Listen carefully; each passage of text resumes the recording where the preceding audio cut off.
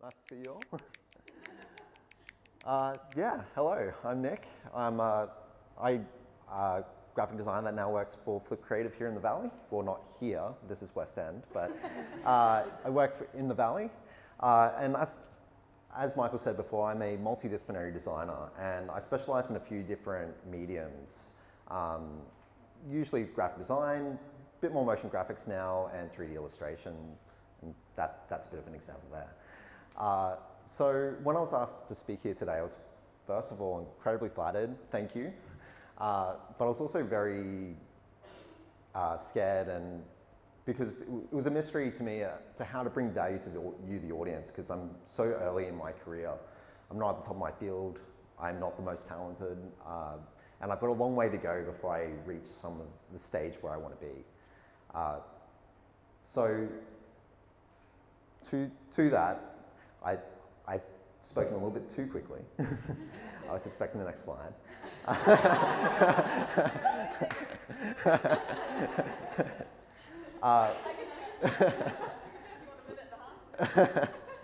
So it's yeah, so it's a pleasure to be here in front of you all, and I'm excited to see how the rest of my talk will go. Thanks for the next slide. Okay, so so what I consider a mystery is problem solving, and I love problem solving. It's something that I've always loved to do. As a kid, I would pull apart like old watches and like pens and just work out how to put them together and how they came apart. But it usually just meant that I braked these things completely, like beyond repair. But it satisfied that curiosity that I had and still have. And I think that's why when I left high school, I started studying engineering, not design. That was a mistake. I should have started studying design, and yeah, but more on that later. So I think it's this journey that I have that's led me to a few opportunities that others haven't so far. I've never been someone who's known what they wanted to do, and that was always a mystery to me. And when I left high school, as you now know, I did engineering, and I did that for 2 years. 2 years of my life wasted there, and I absolutely hated it. I then went on to doing building design, and I hated that way more. And that was to see if I wanted to do architecture. And I worked as a photographer for about a year and a half, and that was getting closer to what I wanted to do, but it wasn't it. And from there, at the suggestion of a good friend, I started studying design, and that was some of the best 3 years that that was the best time I could have done that. And it really propelled me forward, and it's a big part of the reason I'm here today in front of you all, that journey. So what do I do exactly? I guess I like to dabble, and I like to work things out, and best example of that is that I've only been at Flip Creative for about 5 months now. In my first month, I worked out how to animate in code, something I never tried before, but something that I'm now doing sort of almost every day as part of my job. So I like to dabble, I like to work things out, and a few of these illustrations up here is a best example of that. I never got trained in it, I just played around, worked out what I could do, and I was just trying to emulate some of my biggest inspirations that I had at the time.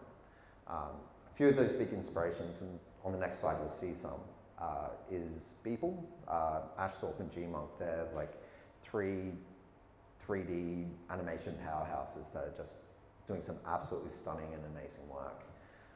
So Beeple, that's his work up there. Now, both of these were created in one day by him, 8 years apart. So he's been doing an everyday series, and he hasn't stopped doing an everyday series for like 8 or 9 years, something ridiculous.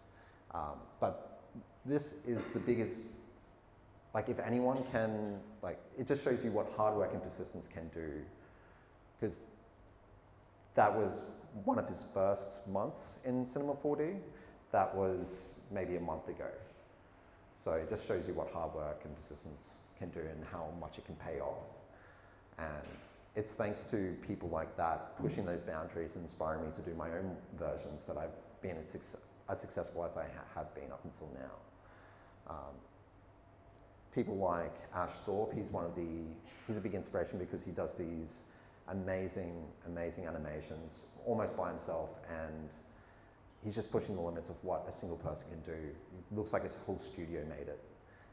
And G-Monk, if you haven't seen his work, he did stuff on like Oblivion and Tron Legacy, a few big movies, but he's just pushing the boundaries of what CGI and practical effects and melding those two together and just creates these amazing results. Highly recommend all of you to look at their work because it brings sort of like a mystery. They're not like, they're all abstract sort of works. So this up here now is one of my first not tutorial based like explorations into 3D. And that was close to 2 years ago I did that. So what I would really encourage everyone to do if they're learning a new program is just tutorials can only teach you one way of doing things. And during this project, I probably learned more about 3D and how things were put together than anything else I could have done at the time, because tutorials can only teach you one way, where if you teach yourself, you know why you're doing things a certain way, not just being told to do things a certain way as well. So this next project I started because I was in a bit of a creative slump. It's 36 Days of Type. It's put on once a year by these people that curating Instagram. A lot of fun, and anyone can sort of jump on board, but this was a project that really got me out of a slump when I was sort of really down, and that was, yeah, it was, again, with the other projects, it was just sort of to get me out of that and keep propelling forward and, yeah, just working towards something every day. Yeah. Finding a part-time or casual job. We can probably mute this. So that animation was the first animation I did as a commercial project. And yeah, just maybe mute it. Yeah, mute it. Yeah. So this was the first project I did for animation, and this was by myself. And it was a series of 6 videos, and it took like 4 months of my life to finish. And this is for UQ Union, and I was really fortunate to get that job. And I learnt a lot, and I can see all the mistakes now. I hate looking at this. And I think that's the same with anyone who creates their own work. They don't like looking at it for long periods of time. But it was a great learning experience and something that I'm really thankful to have done. So this is an animation I created maybe about a month ago.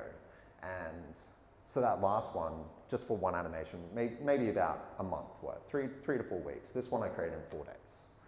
So in terms of growth, and this is only a year apart from when I created each of these. So in terms of growth, it just means I'm getting faster, I'm getting more productive, and yeah, so it's just a sign of growth. And if you don't think like with any new skill, it takes a lot of time, but as time goes on, you just get faster and better. And this animation is quite simple. It's got a few extra things than the other one that you can't hear, like add sound effects and stuff like that, which the other one didn't have, which definitely adds a new dimension to it. Yeah, and I just want to say thank you for having me and listening to me talk. Hopefully I wasn't too boring. Yeah, the time does go really fast. Yeah, so yeah, thank you for having me.